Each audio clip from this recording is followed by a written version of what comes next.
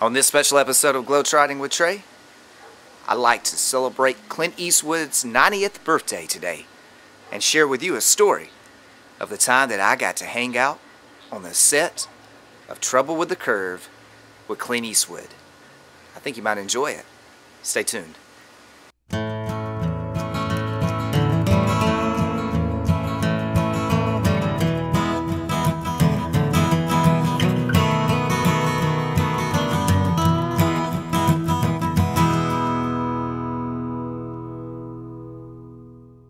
So today is Clint Eastwood's 90th birthday, and he is one of my favorite actors of all time, someone that I admire, someone that is the reason that I have gone after and become an actor on my own.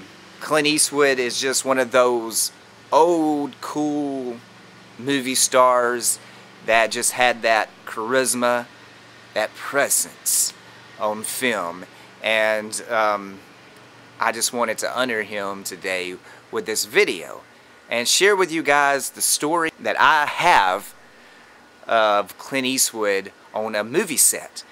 It happened a few years ago in Atlanta, Georgia. Clint Eastwood was in town filming Trouble with the Curve. He actually has filmed his last 3 movies in Atlanta because we have a tax incentive and it's cheaper to make films in Georgia. But so I couldn't pass this up. I had to get on that set somehow. So I was in consideration to be in the stand-in of Justin Timberlake. He was Clint's co-star in that movie. So I get on the set and I get to spend 5 days on this set at an old motel in Dawsonville, Georgia. It was unbelievable. I got to see Clint Eastwood from behind the scenes act. I watched him, I studied him, because to me this was like a master acting class of my own, because I've stolen everything I watched him do and implemented in my own career so far that I have as an actor. Clint Eastwood was just so... His sets, first of all, let's talk about his sets before I tell you the story. The same people work with him on every movie. So for the last 30 years, the assistant director has always been his assistant director. The cameraman has always been his cameraman. The sound guys have been his sound guys. So it's a tight-knit community on Clint Eastwood's movie sets. And there's no fussing, there's no frustrations. Everybody knows their job and they do their job. Clint Eastwood likes to work 7 hours. Usually movie sets could go 12 to 14 hours. Movie day shootings on shooting days. Clint Eastwood, 7 hours and it's over. Every day for 5 days. That's how it was. Nobody yelled on that set. Clint Eastwood doesn't even call action. He does this. That means camera's rolling.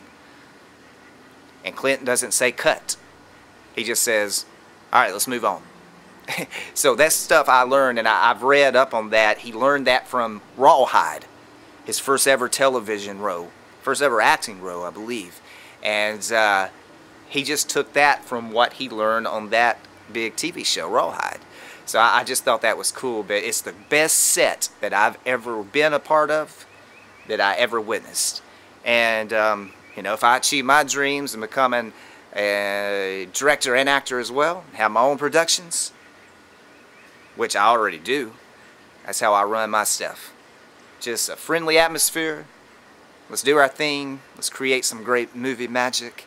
And let's go home. But anyhow, so one day on the set, I went to eat at a catering. And I mean, we had all kind of great food on Clint Eastwood's set. So I had my hands full. I had a plate in one hand and a drink in the other. And on the sets you have lunch boxes, which are like trailers that can expand out and you can put tables and chairs inside the lunch box. So there were about 3 stairs you had to walk up to get into the lunch box, and the door was closed. So I naturally bent over and put down my plate, and I noticed the door opening. So I said, thank you. And I look up, and Clint Eastwood is standing there with a smile on his face, because I guess he thought, I'm about to shock this young guy. And he's holding the door open for me. Oh, thanks, Mr. Eastwood. I appreciate that, I believe is what I said to him. And I thought to myself, I am the only person in the entire world right now in this moment, on this day, that Clint Eastwood is holding the door open for. So that's my first story there, Clint Eastwood. Now it gets better. It definitely gets better. So every morning he'd come on set and he would come over and, how you fellas doing? He used fellas a lot, which is for his age group. I noticed because my granddad would say the same thing, and my granddad was born 12 days after Clint Eastwood. I mean, my granddad's birthday is on June the 11th, and Clint Eastwood's on today, the 31st of May. So, and they're both, my granddad will turn 90 next week on the 11th if he was still here. So they're in that same little age group, and I can see how those guys of that age group, how they spoke and carried themselves. I mean, they were true men. They were real men. So a day or two later on the set for lunch, I walk up into the lunch box, and there Clint Eastwood and the director. Clint was not directing Trouble with a Curve. He was allowing his assistant director to direct his first movie. So Clint was just being an actor. So I saw Clint Eastwood sitting at that table, and it popped in my head. Trey, you may never get this opportunity ever again in your life. You may need to take it. So guess what I did? I scooted in. Now, I did not put my plate down directly beside Clint. I put my plate down 2 chairs over from Clint Eastwood. And I remember when I was sitting down, I looked at him, and he looked over at me, and he kind of just nodded and smiled at me. Probably thinking, man, this guy has some, you know, galls to sit right next to me like this. So my friend that was also on set came in, and he saw me sit right there at that head table with Clint Eastwood. So guess what he did? He put his tray directly across from me from that table. And we sat there and chatted with Clint Eastwood and the director and the camera guy of that movie, the director of photography of that movie, and Clint's bodyguard, Chuck, which was a great guy. And I heard Clint talk about Gran Torino and that car. He really liked that car in Gran Torino.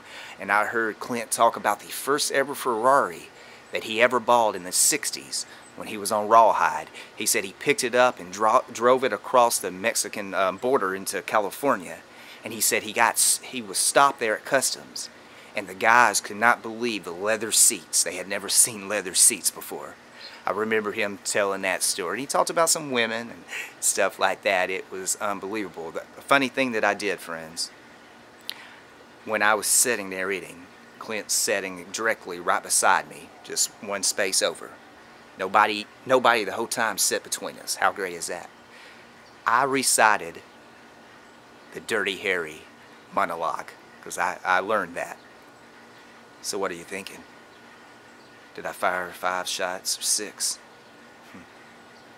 Well, to tell you the truth, with all this excitement going on, I kind of lost count myself. But being here that this is a .44 Magnum and the most powerful handgun in this world, and it would blow your head clean off, you've got to ask yourself a question. Do I feel lucky? Well, do you, punk? And I recited that monologue as I was looking at Clint Eastwood, and it just doesn't get any better in my life than that. So that was my story of my time on the set with Clint Eastwood. I learned so much. I watched him, and he was just a nice guy, and he was in shape. He was like 84, 83 or 84 at this point. He's 90 today. Still here with us.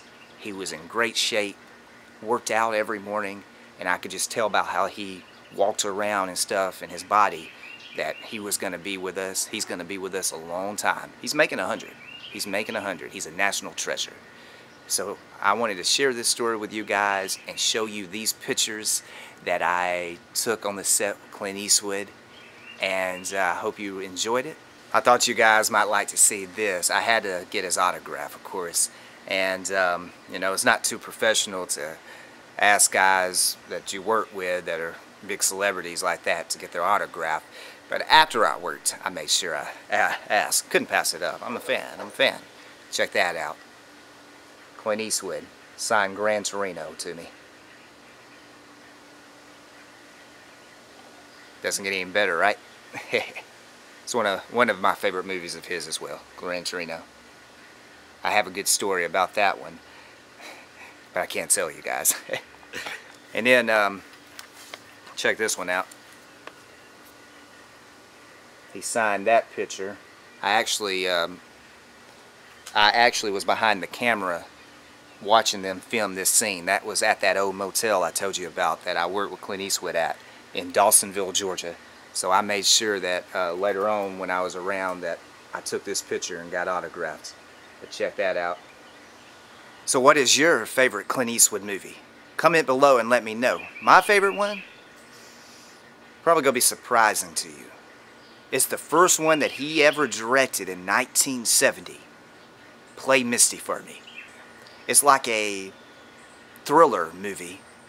And I just really, it was shot in Carmel, California, where Clint Eastwood lives. Maybe I'll be there and film one day for you guys. But it's one of my favorites. Play Misty for Me. If you've never seen it, today on his 90th birthday, watch it. Also, of course, I love Dirty Harry. And I love The Good, the Bad, the Ugly. And Space Cowboys. Because Space Cowboys also stars my other favorite, James Garner. So having Clint Eastwood and James Garner on set in Space Cowboys together, I love that. They were on Maverick one episode too, which is pretty cool. So yeah, let me know what your favorite Clint Eastwood movie is by commenting below. Hey, and I love Rawhide. Can't go wrong with Rowdy Yates. So as you can see, I am a big Clint Eastwood fan, and I hope you enjoyed this video. To Clint Eastwood, if you see this, happy birthday from Trey.